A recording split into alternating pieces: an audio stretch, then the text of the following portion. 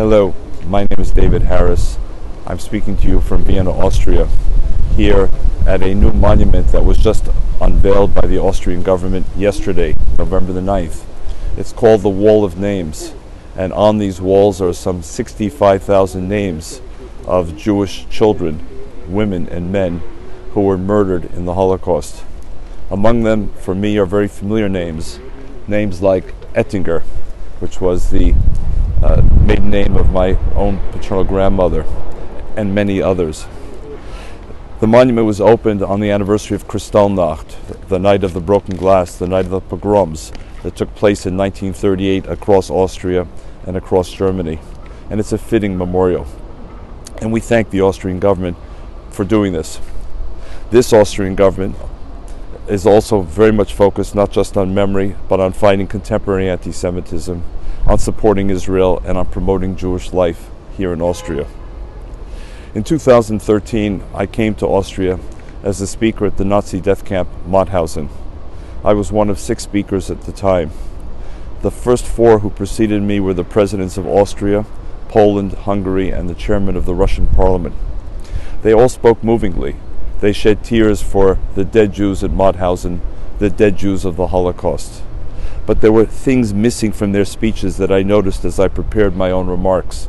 And the 2 most glaring things that were missing from their speeches were any serious focus on contemporary anti-Semitism, the anti-Semitism of today, and also on the centrality of Israel to Jewish life and Jewish meaning and Jewish purpose in our world today.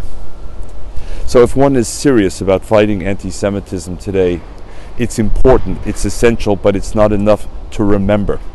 Yes, come to these memorials, honor these names. Remember that each name was not just a number, it was an individual with a life, with hopes, with dreams, with ambitions, all snuffed out by the Nazis.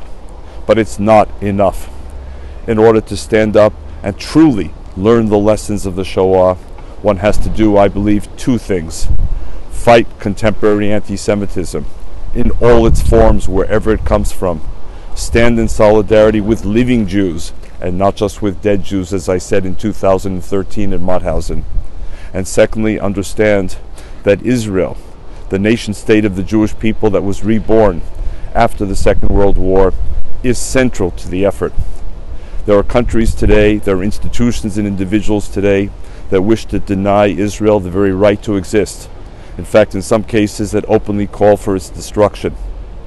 For those who want to fight anti-Semitism and to honor the memory of these names on these walls here in Vienna, stand up with living Jews. Stand up for Israel's right not just to exist, but to defend itself and to live at peace in the community of nations.